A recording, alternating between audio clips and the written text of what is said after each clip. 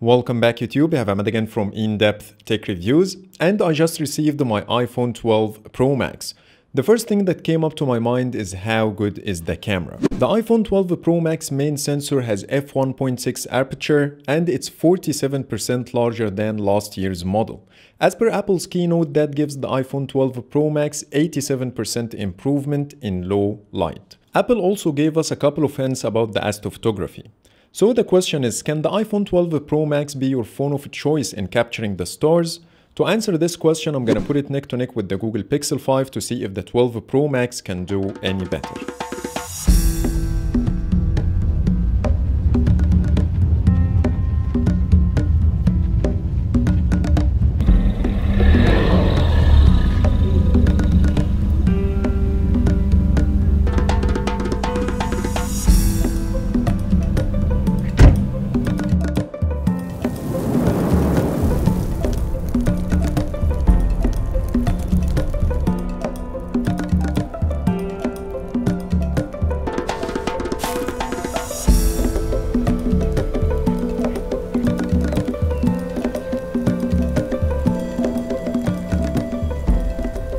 Now everything is ready to start this long astrophotography photo shoot.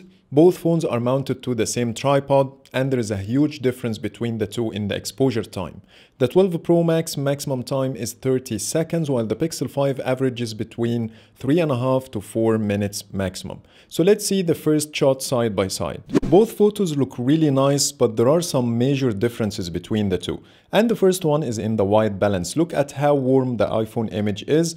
And the Pixel 5 is leaning towards the cooler tone. And based on what I saw in reality, the Pixel 5 colors are more accurate. And the second difference between the two is in the amount of stars. As you see, the Pixel 5 showing a lot more than the iPhone 12 Pro Max. Not only this, but the Pixel 5 shot is a lot cleaner and I don't see any noise in the sky. But if you take a look at the 12 Pro Max, you will see the image is a little bit grainy. I understand that the Pixel 5 took 4 minutes to capture the shot versus only 30 seconds for the iPhone 12 Pro Max. But think about how smart Google's software is in taking a shot in 4 minutes without any star trail. And for me, if I dedicated time to capture the stars, I would be happy to wait for the 4 minutes to get the best results rather than compromise the image quality to save few minutes. So the win goes to the Pixel 5 for the bigger amount of stars, the better quality and the more realistic colors. Here's another shot and both phones produce the same results consistently. Still the same difference in white balance, the iPhone is leaning towards the warmer tone while the Pixel 5 is doing the opposite. But what really stands out this time is the ability to see the horizon line in the Pixel 5 shot that doesn't even exist in the 12 Pro Max's image. I have to say that I do like the shot coming out of the 12 Pro Max, but it looks a little bit artistic to me, while the Pixel 5 is producing the most natural looking image. And as expected, the Pixel 5 is showing more stars with better image quality overall, so the win goes to the Pixel 5 once more. And here's one final shot, but this time I'm pointing both phones towards the sky to show you the full potential of each camera. And as you see in this shot, the Pixel 5 has an exceptional amount of stars and the 12 Pro Max really lags behind. Now let me play a quick slideshow for the rest of the photos I took for this comparison for you to make up your mind.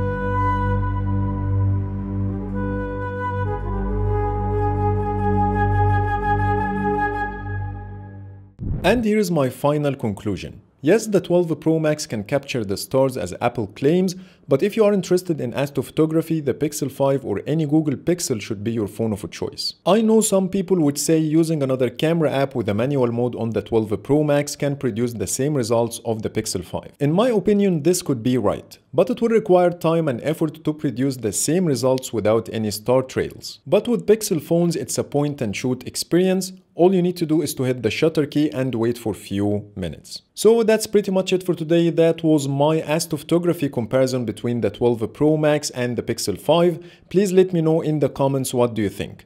Thank you so much for watching. I hope you like my video, and if you do, please hit the thumbs up and subscribe for more videos. Thank you for watching.